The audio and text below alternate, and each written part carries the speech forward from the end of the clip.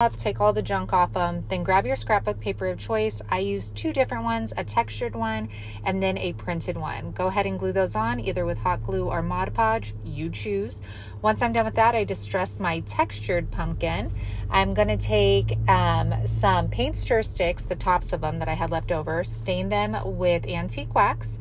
I'm going to glue those to the top, put a little added security there so they don't go falling off on me. Next, I'm going to overlap them with some hot glue, attach them together, and then I'm going to take our new leather leaves from Dollar Tree. I'm going to cut them down so that they fit nicely onto these pumpkins. I'm going to add an adorable little raffia bow. Now I'm going to take a piece of a palette I had left over. I'm going to hot glue that to the back, stack some Jenga blocks up so that it doesn't fall over, and then you have yourselves these cute little tag pumpkins.